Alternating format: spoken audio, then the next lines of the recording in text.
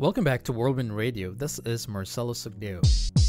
Google workers are calling on the company to stop developing AI for warfare. We will look at both sides of this story. Microsoft is adding ransomware protection and file restore to its OneDrive cloud storage.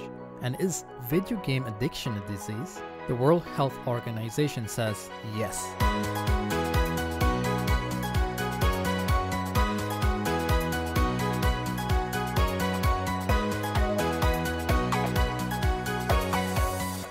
I'm sure you have deleted a Word file and afterwards thought, oh no, I need that file.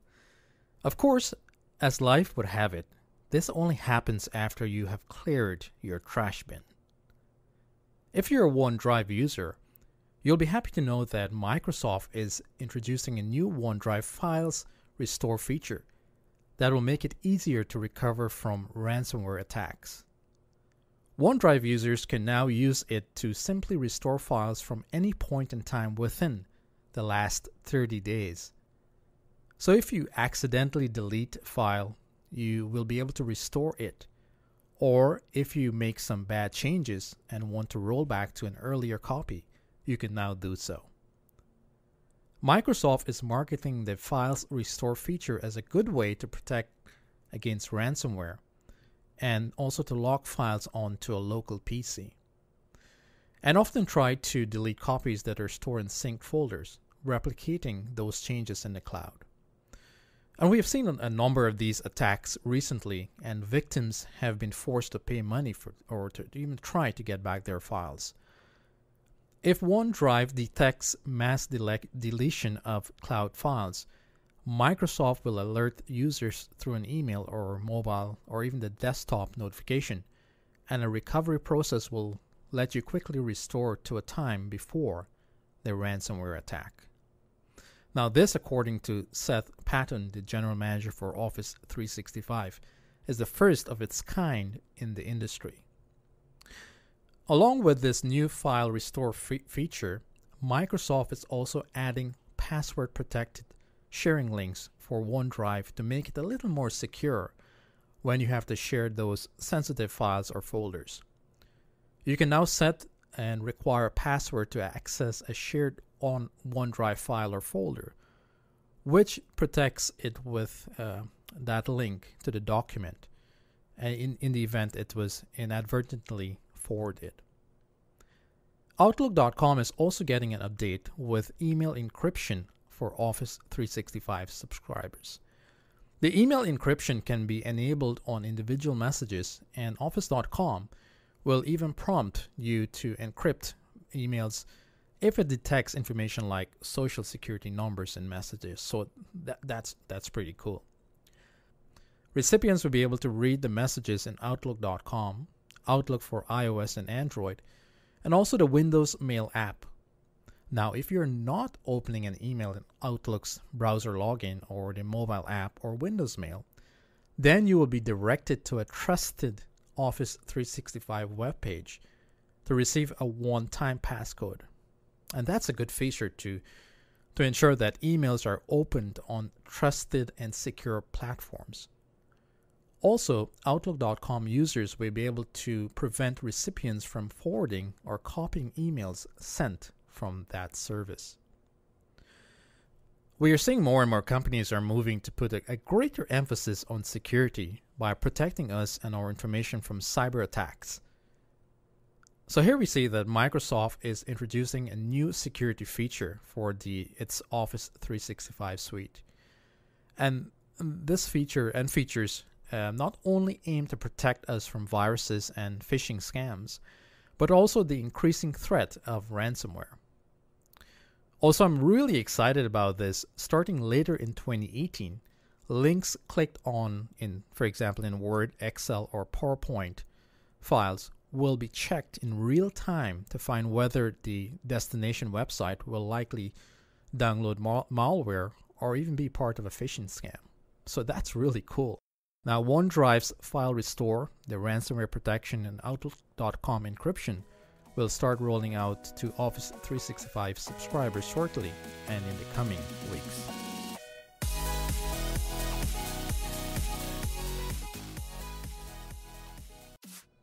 thousands of Google employees have signed a letter to CEO Sundar Pichai, protesting the company's work assisting the U.S. Department of Defense to develop computer vision AI. These employees are calling on Google to cancel its subcontracting role in the DoD's Project Maven, for which it's developing tech to detect and track moving vehicles and other targets from U.S. military drone video. Through this project, DoD is looking to develop or deploy computer algorithms to war zones by this year end and also in the AI arms race. The employees in the letter wrote that Google is already struggling to keep the public's trust due to fears about bias and weaponized AI. The letter states, "We believe that Google should not be in the business of war." So they are asking that this project be canceled and that Google create a new policy stating that neither Google nor its contractors will ever build warfare technology. I find that this is a little too demanding from the employees of Google. A company with the resources of Google has the means to keep abreast and even stay ahead of new technologies. And if this is not done, as in this case with developing AI for defense-related uses, then someone else, another company will do it, putting Google at a disadvantage. Since, as I've said, they have the resources to work on projects of this nature. The other thing to consider as well, if Google is to stop this, then who says that another enemy state tech company wouldn't develop such technologies that can be used against Americans? The staff argued that Google can't excuse its participation because Microsoft and Amazon are also helping the Pentagon to develop AI capabilities. The employees are trying to make the point that Google will now be joining defense companies like Raytheon and General Dynamics. Other tech companies like Microsoft and Amazon are also participating in defense-related technologies. So why can't Google be involved? Well, according to the staff, it's about Google's motto to don't be evil, and also it's a direct reach into the lives of billions of users that should really set Google apart or not to be involved in this. Now, what's important to note, and this was highlighted by Google, is that the AI will not directly operate drones or be used to launch weapons. What this technology does is to flag images for a human to review, and it's not or is non-offensive in nature. So, in my opinion, I don't see the big issue that these employees are trying to make out of this project. If this concern is raised or not, Google will continue to develop AI and machine learning technologies. They have to, in order to stay on top of the tech field. And this is what Google is all about. Google is not going to be a defense company. It is a tech company and will continue to develop tech to remain competitive, to stay on top of their game, and also to provide a secure service to its many users. If they are not going to do this, then we all have to ditch Google services, as it will make it riskier to protect our privacy and information.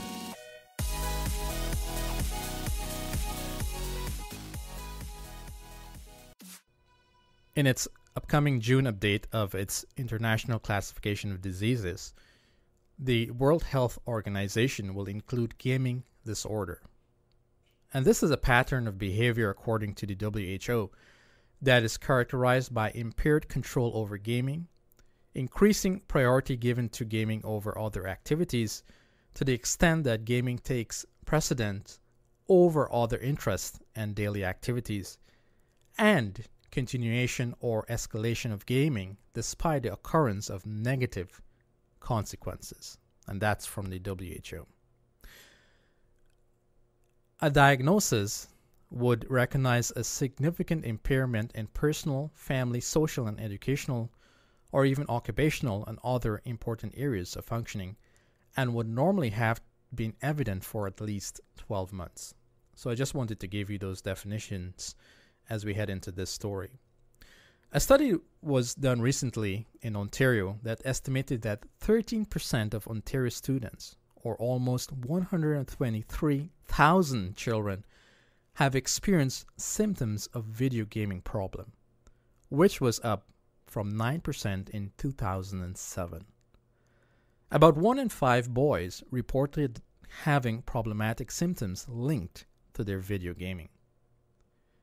The WHO has been studying this issue since 2014, while the American Psychiatric Association has flagged internet gaming disorder for further study and consideration since 2013.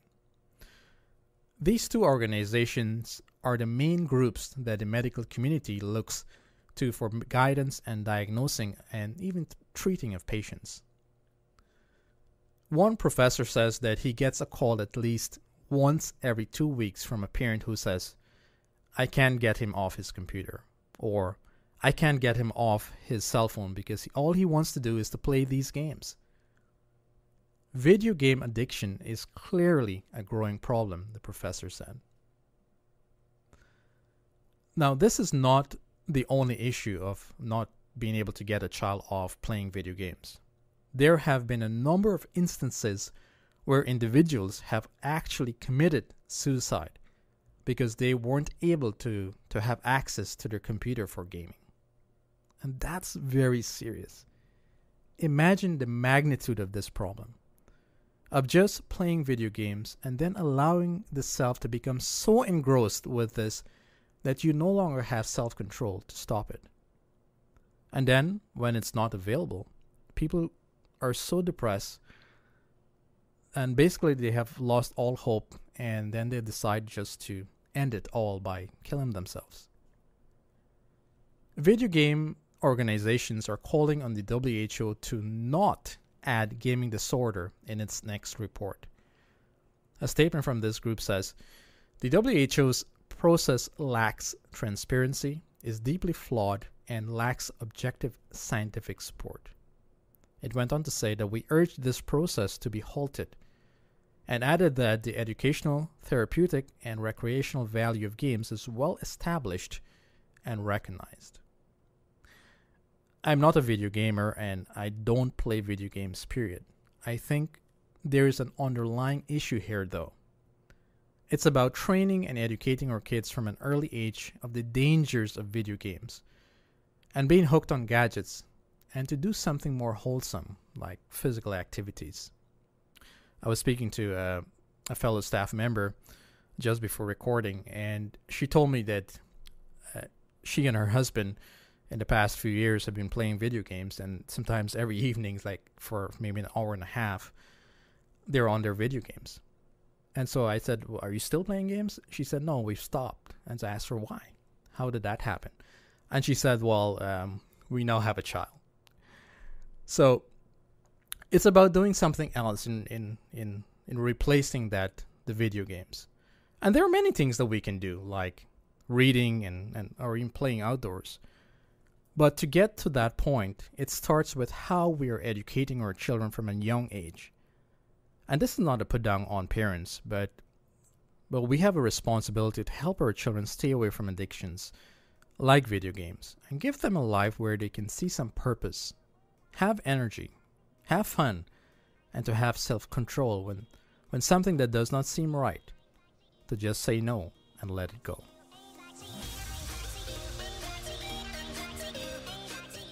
Thanks for taking the time to join us on today's show. I would love to hear from you. Please send me an email at marcelo@promotivemedia.ca. We may even read your email on the show. You never know. From the rest of the team here at Whirlwind Radio, this is Marcelo Sugdeo, in the light of the news we've covered today, saying, stay safe in the technology whirlwind.